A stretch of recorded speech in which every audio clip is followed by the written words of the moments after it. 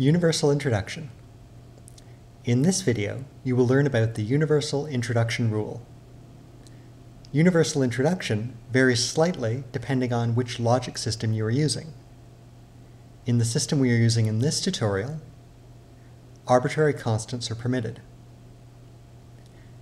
Universal Introduction says that if you have an original first-order formula with a constant, you can infer a universally quantified formula that replaces that constant from the original formula with a variable.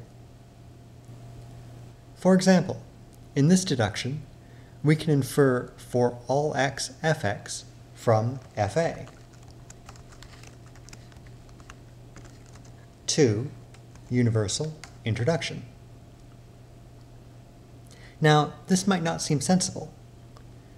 Assuming f means is a frog and a means Alice, how can we infer from Alice is a frog at line 2 to everything is a frog at line 3? Well, we can only do this if the reference to Alice in line 2 is arbitrary. That is, universal introduction only works if it doesn't matter what constant we stick in for a. In other words, whatever name we stick in for Alice, the predicate that is a frog must be true of it. Let's suppose we have a domain with 3 objects, Alice, Bob, and Chuck. We also have the statement, Alice is a frog. Here's the tricky part. We can infer for all x, x is a frog, if and only if it doesn't matter whom we stick in for Alice. So, our statement, Alice is a frog, may be true. But we could have just as easily stuck in Bob is a frog or Chuck is a frog, and we would have true statements. That is, we actually have Alice in our statement here in line 2, but we could have just as easily asserted FB or FC. There are 3 restrictions we place on universal introduction to ensure that we can make such a substitution. That is, to make sure that A is arbitrary. First, the constant must not appear in any premise or undischarged assumption. Second, the variable you introduce in the inferred formula cannot already exist in that formula. Third, you must replace every instance of the constant. Consider the following proof. All frogs are green.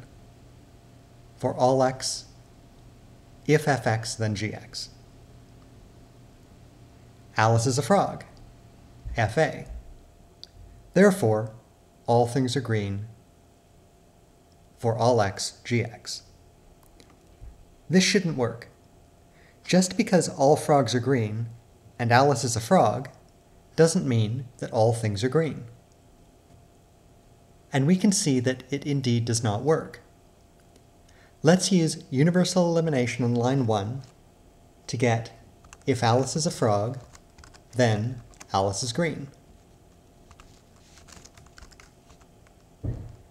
And let's use conditional elimination on lines 3 and 2 to get Alice is green. Now, let's try doing for all x gx as our conclusion and justify it with for universal introduction. As you can see, this is flagged as an error. The reason is that the constant a, which we used to generate the universal introduction from line 4, appears on line 2, and 2 is a premise. This breaks the first restriction of universal introduction, that the constant must not appear in any premise or undischarged assumption. How to fix this proof? Well, in order for it to work, let's delete the justification from the conclusion.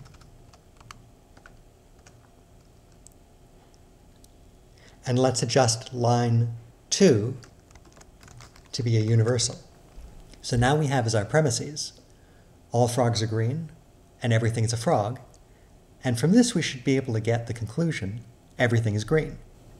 We are going to insert a line after line 3 in our proof to get Alice is a frog from everything is a frog.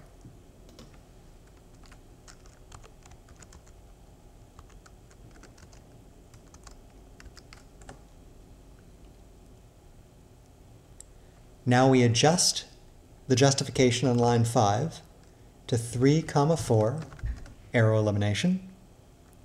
And now we can get 5, universal introduction, as our conclusion. Notice that the restriction on universal elimination did its job in this proof. Remember that the constant, in this case A, representing Alice, has to be arbitrary. And as we can see from the universal elimination on line 2, we could have picked any constant, not just Alice, and the proof would have worked. That is, the selection of Alice was arbitrary. That is how universal introduction works.